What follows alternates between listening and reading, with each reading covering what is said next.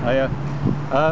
I've just come out of the courts. We're at Weston-super-Mare, the county court, and I've just paid a fee of £11 to receive some documents under the Civil Proceedings rules, CPR 5.4.2. Stop it. It's raining. That was really good. I know, but well, as I was saying, I've just come out of the court. We're in the car now because basically the heavens opened. So I wanted to just let people know what's just happened, because this might be of relevance to you as well. You might be able to use this. The Civil Proceedings rules, there's many of them, so obviously one of them being 5.4.2.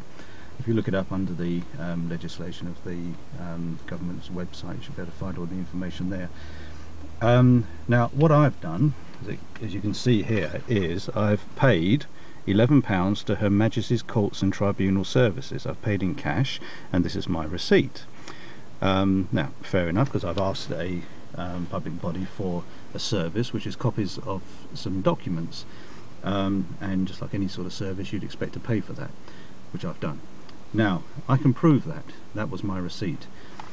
The documents I was asking for were relating to an ongoing issue I have with my landlord, which I won't go into all the details of that now, but the point is, I've been challenging the courts with respect to lawful court seals as opposed to stamps, and I wanted to see, not that I told the courts this, I wanted to see what documents the court held on this matter, and if any of them were genuine court seals.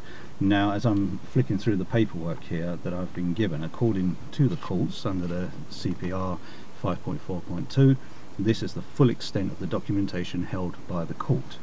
So all of this information is what the court has based its position on,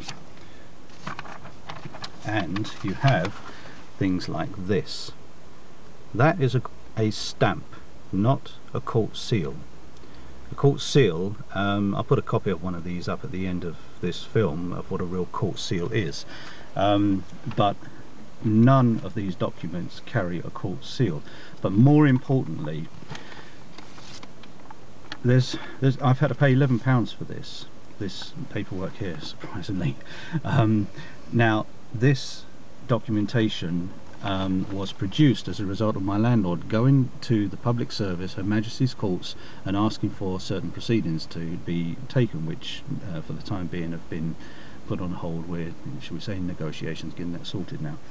But what seems to be the case, the absence of a receipt for payment by my landlord means that the landlord has gone to this public place at the public's expense, and the court has convened court time and asked what the case is, and they've been given evidence and all that sort of stuff, and according to, if we assume the courts have been honest and given me everything, there's been no payment for proceedings.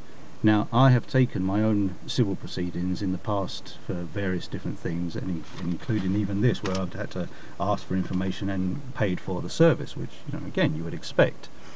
Now, in the past, I've either had to, I've been asked to pay for my applications to the court, or present evidence that I'm exempt. In other words, I have to present evidence of low earnings or income support, and sometimes they might ask for bank accounts as well. It depends on which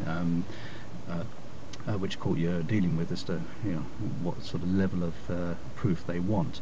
But basically the reason they need that is that they need to pay themselves one way or another, and they need to be able to justify that by me saying to them, I haven't got the money, but I'm entitled under the human rights and my legal rights to get due process.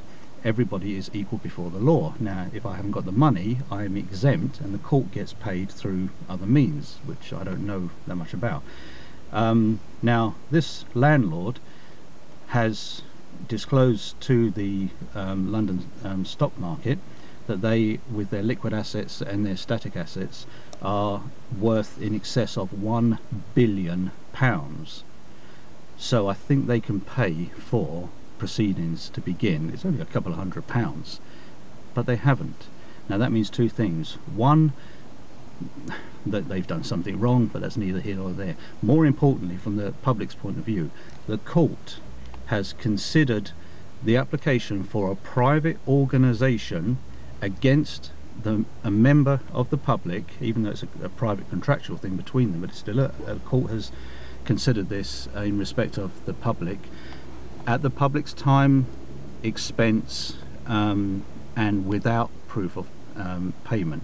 So that's something I'm going to be looking into now. So I know there are people out there who are looking into court proceedings and whether private organisations are and the courts are in some sort of collusion.